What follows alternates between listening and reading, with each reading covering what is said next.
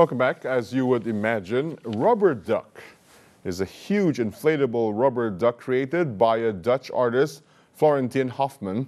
The design symbolizes fond memories from childhood. In addition, its size turns the harbor to a bath. Since the first rubber duck was born, it has visited 13 cities around the world. This includes London, Sydney, and Hong Kong.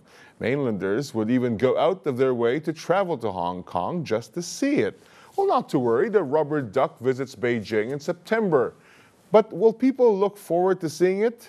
What makes a duck, a rubber duck at that, attractive? Our researcher Tina Pan tried to find out. I don't know where it will be placed. If it's shown far away from here, I won't see it. There's no sea in Beijing. Rubber duck cannot be placed in the sea as in Hong Kong. I keep thinking about it. I'm surprised to hear that, but where will it be placed? Well, maybe in the Gongpei River. Since it is long, I'm looking forward to seeing it. It will come to Beijing, right? In Hong Kong, it was placed in the harbor, but there is no harbor in Beijing. Why it is popular? It is huge, which easily attracts people's attention. I've never heard of it. I seldom go out apart from working, and I seldom focus on other matters, and I'm not really interested in rubber duck at all. Oh,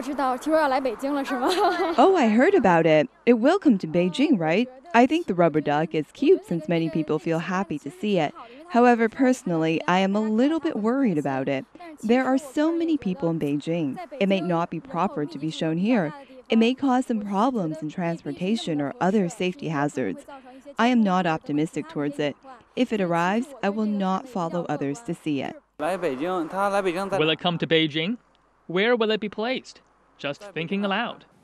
All right, well, some thoughts from the streets of Beijing on that rubber ducky. For those of you familiar with Sesame Street, you know that my only recollection of rubber ducky is Ernie in the bathtub, right? Coming up, Q&A, what's got Chinese net users curious today? Stay with us.